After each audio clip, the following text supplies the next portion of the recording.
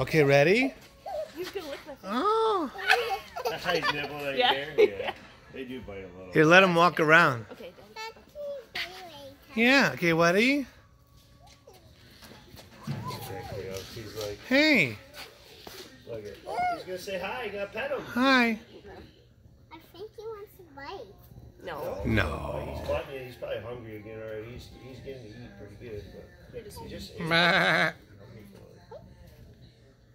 They do like I have a skirt on. You do. There's a red skirt on. Yeah, you got a red skirt. Hey. Hey. I love when kids. Well, you know, that's what makes my day when kids get to play with them. She's like, "What are you doing, Finn?" I want to get some bunnies. Oh, your buddies? Oh yeah. that's good. I want to. Yeah, one of my friends is like, They're- do it, they're- and then they're take them and easy. show them for Yeah, it. they're easy. Oh, they're, yeah, 4-H, but their buddies are pretty manageable. You know what I mean? I mean, they're They don't require much. no, but they're fun. Yep. I mean, I know plenty of people that used to breed them for like 4-H, or they used to eat them too. You gonna make some noise? You gonna make any noise? Like he just so when we seen pictures of him, the lady had just his head like shot, and I was like, oh my god, he's so freaking cute. And my neighbor, I raise beef cows, Oh, I and heard my him. neighbor like right down the road, I farm his land, and he has goats.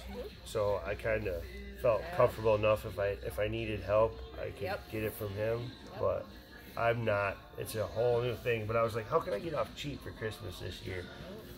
And so he was 125, and the girl that we bought from the same lady that's not on the same bloodline, it was, are you dancing? Happy feet, happy feet, happy feet.